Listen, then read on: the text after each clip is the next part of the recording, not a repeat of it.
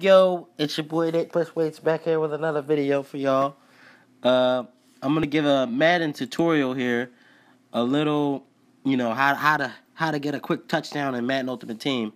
It's actually pretty easy.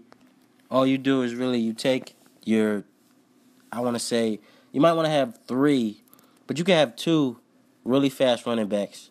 Either a 91 speed, 89, 93, whatever. You got to have fast running backs. And what you do is you go into the wildcat formation.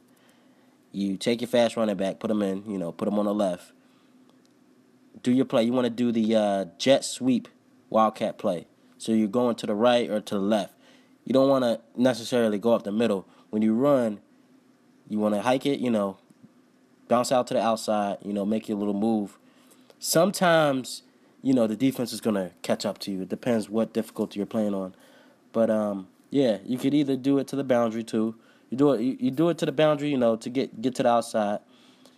Basically take your fast running back again. Give him the ball.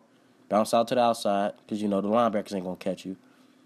Just take it all the way to the house, man. That's all you got to do. It's easy. That's how you get done them Madden Ultimate Team challenges fast. So, yeah, just try it out. I hope it helped. Give me a like, comment, subscribe. I'll catch y'all in the next video.